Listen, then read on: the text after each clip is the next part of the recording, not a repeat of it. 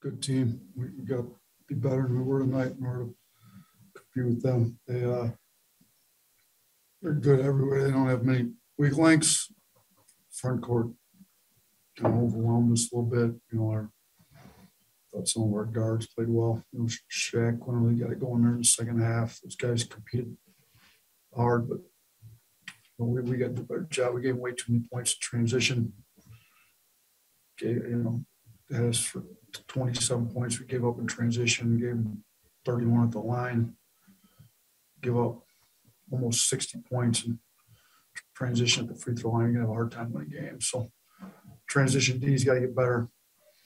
Got to learn how to guard without fouling, and we got to get a little bit better. So they're better than we are right now. We're going to keep working and see if we can make some improvements before March. Thanks, Coach. Let's go ahead and take some questions. Max, go ahead and get started. Yeah, Coach, what did you just see from – you talked a lot, you can't maybe judge based on, just stats alone, but what did you see from the effort and motivation you saw from your players tonight?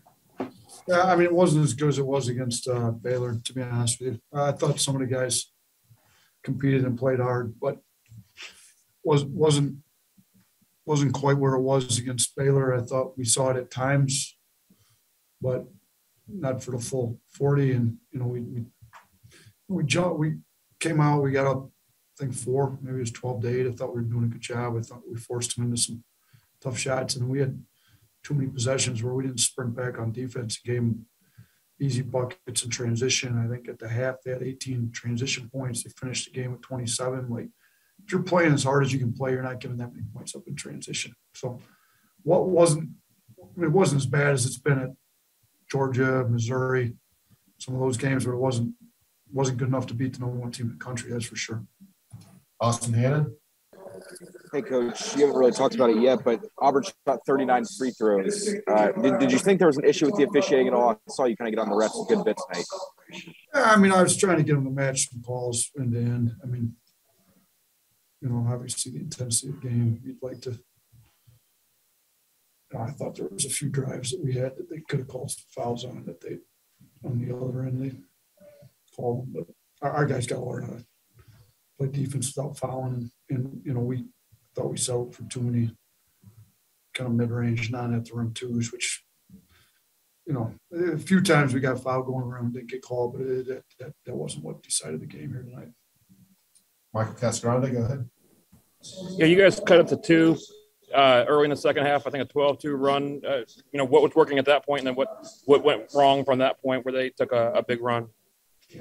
Yeah, Quinterly got downhill to the rim. He was obviously came out of the second half playing great.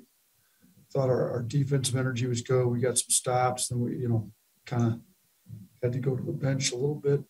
Some guys got tired. I think I maybe left some guys in open, stay on a run, and went to the bench. It wasn't quite the same energy as we had in there, and we couldn't get stops. And we had some turnovers and took a couple bad shots in there too when they kind of went on their run to open it back up. But I thought our guys showed some fight there to be in the second half. I was proud of that starting group. I thought JQ and Shaq, Keon, Jawan, and Charles played well for large parts of the game, and then you couldn't sustain it. You can't keep those 5 guys on the floor the whole time. And I thought there were some guys that came off the bench and gave us good energy too. I thought Darius, played pretty good on defense. We needed a little bit better offense maybe out of him, but we just ran out of some gas with some of those starting. They're deep. When Wendell Green comes off the bench, he's not in the starting group, so he's doesn't start the game, and you see he played 27 minutes, so he doesn't really come in for the first 4 minutes of the game and the first 4 minutes of the second half. After that, he's in the game most of the time. They bring him off, and we're a little more tired, and he kind of gives them a little spark, and we didn't really have that pop maybe we needed off the bench tonight. Talking a little trash on the field? Yeah, we get it. Trashing the state with litter? That's terrible. Keep it clean. Keep Alabama beautiful.